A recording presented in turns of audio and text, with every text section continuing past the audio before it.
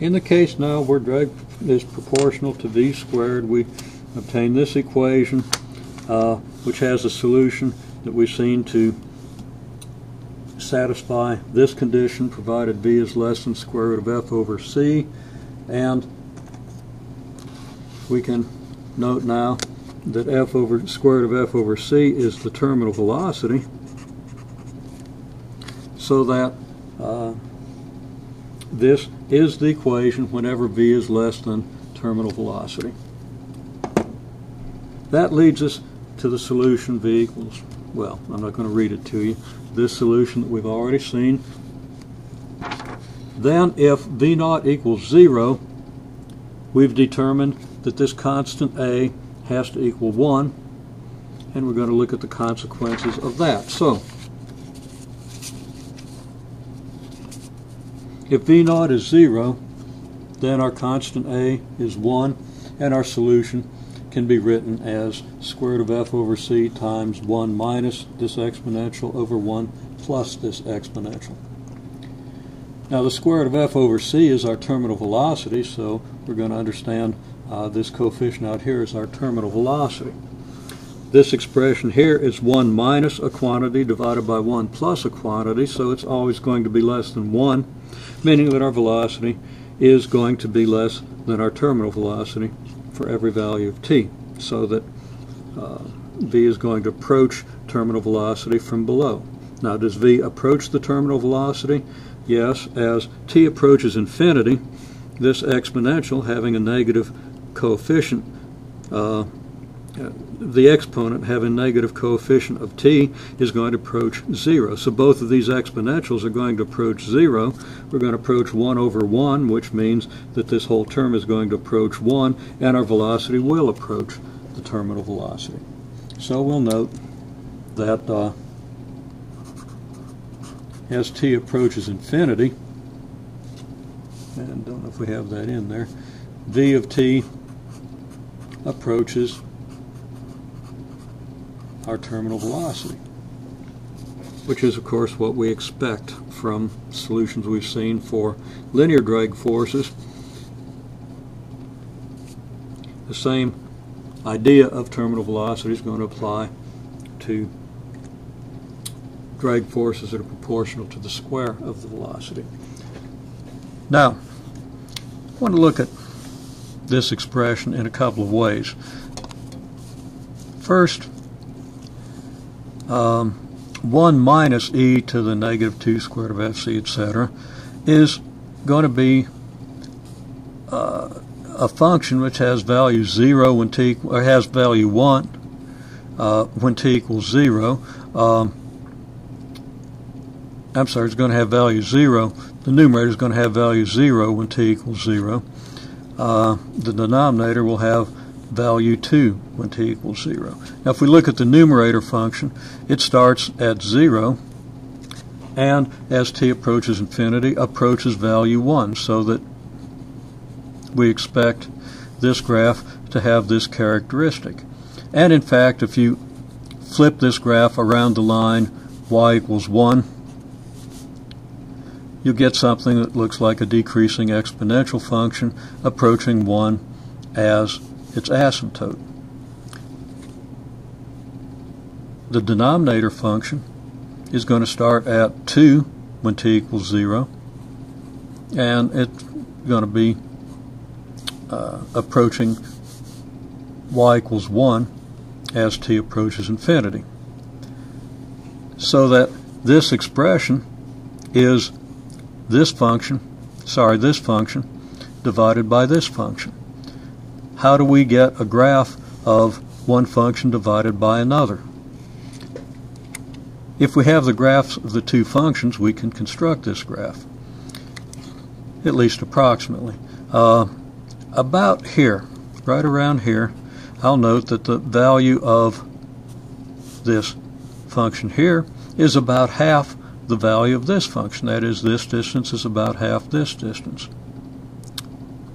which means that this divided by this is about 1/2, and that's going to give us a velocity solution that's 1/2 of the square root of over c, which we've seen to be the terminal velocity, so that at this value of t, we have this point on the graph. Now, of course, when t equals 0, this function, which is our numerator function, is 0, so we have this point. And as t approaches infinity, these two graphs both approach the same value, so that this expression is going to approach value 1, and velocity is going to approach the terminal velocity. So the terminal velocity is going to be a horizontal asymptote. We're going to start at 0, go through this point, and approach the terminal velocity as an asymptote.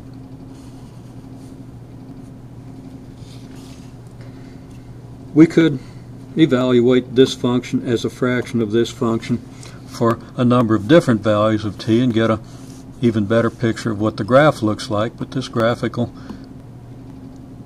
illustration of the nature of this ratio here should be helpful.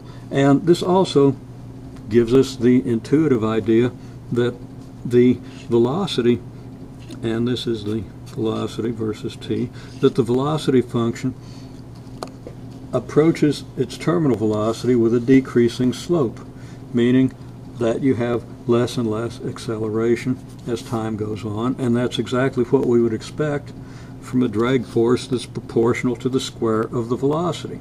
The faster we go, the more drag force we have, and the less quickly we change our velocity. Okay, I'm going to do an intermediate rearrangement here. I'm simply going to divide both the numerator and the denominator by e to the square root of fc over m times t. Actually, let's multiply the numerator and denominator by e to the square root of fc over m times t. I'm not going to write that out. I'm just going to write out the result, and it should be fairly easy to see that this is going to give us e to the square root of fc over m times t minus e to the negative square root of fc over m times t divided by, denominator has to be multiplied by the same quantity, e to the square root of fc over m times t plus e to the square root of fc over m times t.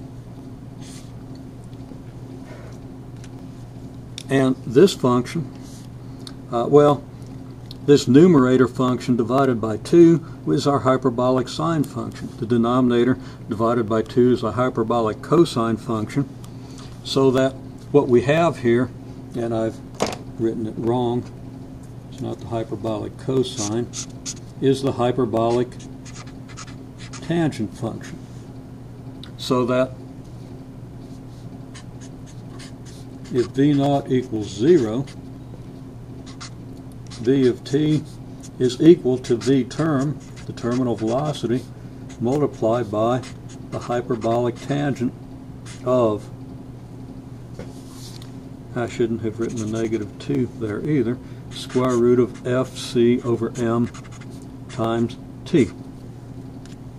So this whole line should just be obliterated. We see that v of t equals this, and that this function is just a hyperbolic tangent of the square root of fc divided by m multiplied by t. This makes a good bit of sense. Our hyperbolic sine of t has a graph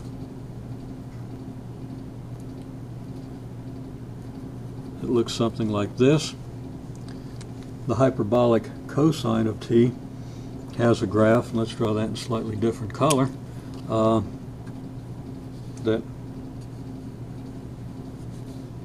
looks something like this. Now, as we go to the right, both of these graphs approach the graph of e to the t divided by 2. So if we had, well, I'm not going to draw that graph in here, but these both approach the same graph as an asymptote, so they're going to come together as closely as we might wish, so that as t approaches infinity, the ratio of these two functions is going to be 1. So if the hyperbolic tangent is going to approach 1, and again our velocity is going to approach our terminal velocity.